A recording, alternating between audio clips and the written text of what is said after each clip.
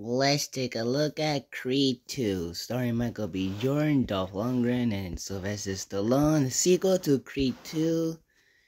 And I've seen this many times before, and I really still like it because it's about my Adonis Creed discovering that Ivan Drago and his son are coming, and realize that Drago was responsible for the death of Apollo, and decides to take a match with the son, Victor. But Stallone and Tessa were not very fond of this and had to let go of it, especially since Adonis is now married to Tessa Thompson now, and now have a new baby that has now been deaf now.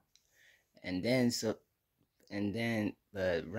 Drago and Victor need this victory in order to get Ivan's wife back to them after they're losing the match, which is kind of weird because I thought they were okay with it at Rocky 4, just the way their face was, but I guess they were very disappointed by it.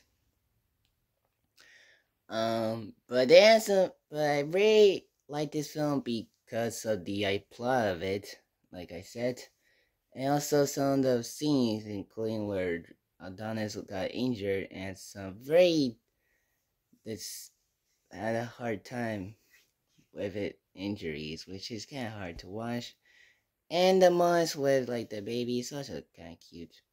And Drago's mom's presence is very awesome, especially at the dinner scene where Rocky and Drago reunite in a conversation about how about him losing affected his life hard. Or at the Drago dinner scene after Victor beat up Adonis, Bridget Nielsen returns. But the Dragos are not very happy about it since she left them at in 85. And of course, the climax of the movie, the boxing match, is pretty awesome to watch. Especially since like Victor keeps knocked out, but never uh gets to the number 10, and Drago gives up, and Ivan Drago gives up and brings the towel to the ring.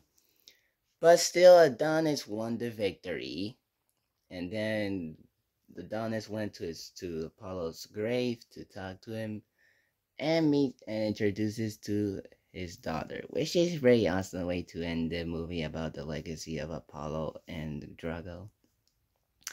So, and also, so I really like the new introduction for Adonis, where Tessa Thompson is now the singer of it, and then Adonis gets into the ring, and really like the use of the Gonna Fly Now song during the climax. So, yeah, that's my overall thoughts on Creed 2 for NG1.